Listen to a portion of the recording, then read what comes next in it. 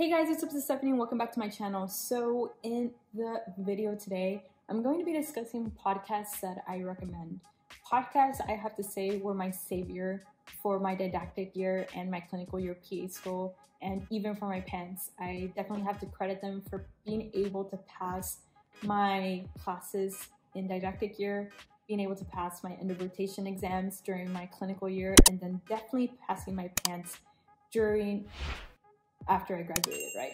So I really recommend podcasts, especially if you're a person that learns like from hearing, right? You're a person that can learn from listening to lectures, etc. So I really recommend podcasts because they're free, right? And you learn a lot from them. And the thing about podcasts is that you can really listen to them on the go. So you can listen to them on your walk to school. You can listen to them while you're cooking, when you're exercising, if you're bathing even also. I know I've gotten some emails from some of the subscribers that watch my end of rotation exam videos, and one of them says that they walk about 5 miles every day, and what he does is that he just plays that YouTube video and he's playing it on his way and on his way back. So he said that he credits that to doing really well on his EOR exams. So if you're an individual that learns from listening, I really recommend podcasts or even YouTube videos. The thing I like about podcasts is that you're able to turn your phone off, right? And it keeps playing. With YouTube videos, I have to say I have not done that yet. I haven't been able to turn it off while it's still playing, but maybe you might teach me. But this video in particular is going to be just in regards to what podcasts I recommend for what years and then what rotations. So for didactic year, I really recommend Brian Wallace podcast, which I'm going to add the link below.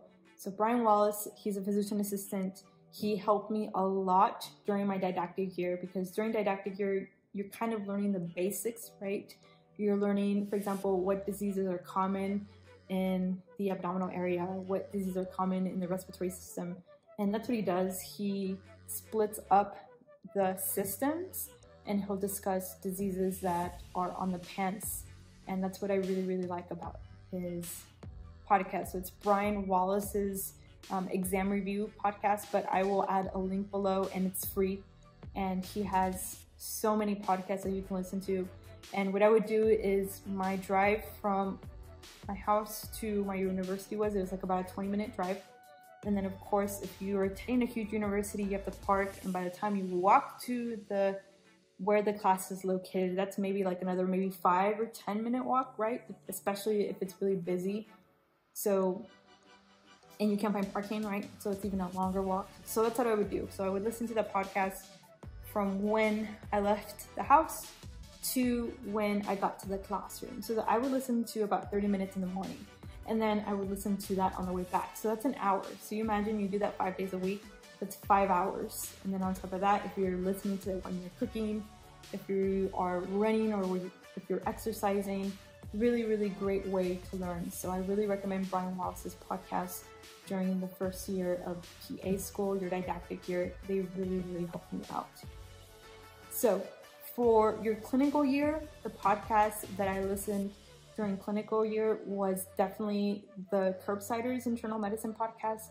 I know it says internal medicine, but they cover a lot of subjects. They cover a lot of family medicine subjects also. So I use that definitely during my family medicine rotation, and I use it during my internal medicine rotation because what they do is that they interview doctors that are specialized in that, for example, disease or just in that specialty, and they'll have a conversation with the doctor in regards to what's the best diagnostic, how to diagnose these patients, right? What physical exam findings is this patient going to present, and how to treat them.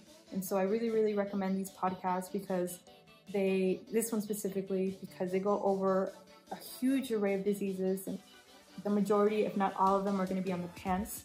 And that's what I use during my family rotation, my internal medicine rotation, and then I also use it to study for the PANCE. So I really recommend that one. I love it. I actually still listen to it now just to keep up to date with what's going on. And that's another thing that I really like what they do, is that they go over journal articles that are just published, or for example, any new changes in regards to the USPSTF task force, which is something that they really like to test also. And some of these things I would like to discuss with the doctors during my rotation. So I would tell them, hey, did you hear about this article that just got published? And they are actually saying that this drug is better than this drug. What are your thoughts? And the doctors would get very impressed. So I really recommend the Curbsiders Internal Medicine. I love it. For a pediatrics rotation, they have this one called the Cribsiders. So it's similar to the Curbsiders, and it's like it has the same producers and the same hosts and the same doctors, but this one's for pediatrics. It's called the Cribsiders, so like a crib, like a baby's crib. This one's really good. I'm going to add the link below. Also, once again, it's very similar to the internal medicine that I was discussing with Curbsiders, but this one's only pediatrics. So you're going to have a lot of pediatricians. I heard a podcast the other day that they were talking about diabetes type 1. So I really recommend this podcast. It's amazing, amazing, amazing. Now, in regards to your internal medicine rotation, if you are rotating in a hospital or critical care, I recommend the the Book of Critical Care Medicine podcast. I'm going to add the link below. Also, that's a fantastic podcast. You have two doctors. You have one from Canada, one from US, and they just discuss certain diseases and they go through each one. So, for example, I was listening to one on shock the other day. And so they'll discuss how to diagnose shock, what do you expect to see in the labs, what are you going to do, what are your ABCs, right? And then what's the treatment for these patients, you know?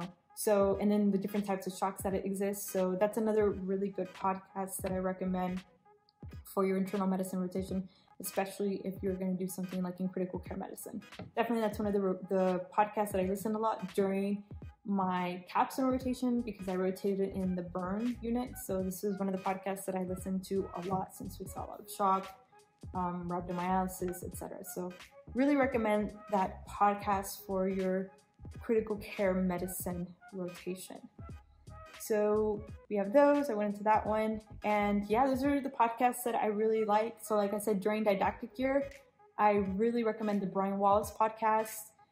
During your clinical year, family medicine rotation, right, and internal medicine rotation, I really recommend the Curbsiders Internal Medicine podcast. It's an amazing podcast. I think they have almost like 300 episodes. So I know it took me about a year to like binge listen to all of them, but they're all amazing. They're about an hour long, but they just have so much information and it's really good, like pearls that you can use not only in clinic, but also for your exam. And like I said, repetition is the key. So if you're reading it and you're seeing it and then you listen to it, that's like a 3 whammies, right? You're repeating it over and over again. So I really recommend them. And then the Cribsiders for your pediatrics rotation, which is really, really good. If you're doing an internal medicine rotation in critical care medicine or just an elective in critical care medicine, I really recommend the Book of Critical Care Medicine, which I will link below. It's a fantastic podcast. And yeah, so I will definitely be adding all the podcasts below. I hope this video was helpful, especially for those of you that like to listen to podcasts. Sometimes I just get tired of reading, so I listen to podcasts, and that's another way to learn, just relax, right?